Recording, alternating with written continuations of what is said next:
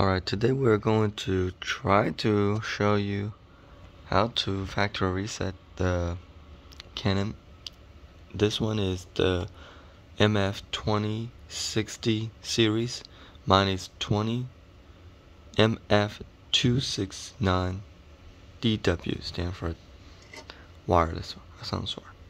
Alright, so what we need to do is to reset all settings. We need to go to menu. We need to go to all the way down to the third one by going up, and we need to go to System Manager setting. Then we need to go all the way down to 4 of 4. We need to hit initializing, hit twice, and then that is how you do it. Alright, reboot.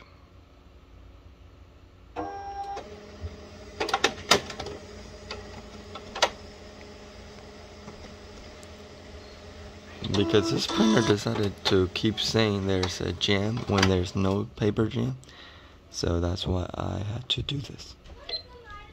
We're gonna go through the setup and I'll be right back. And thanks for watching, and I will see you guys later. Peace out.